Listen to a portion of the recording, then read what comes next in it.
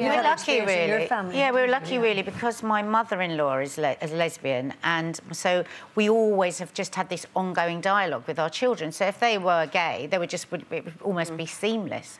But my husband really struggled as a child with his mum being gay. He found it really hard, you know, and he was living in Notting Hill Gate, you know, in the 80s. You know, he's only 44, and yet there was enormous prejudice to him at school, and he said it really ruined his school life. How old you know, was he did everything to try and keep it.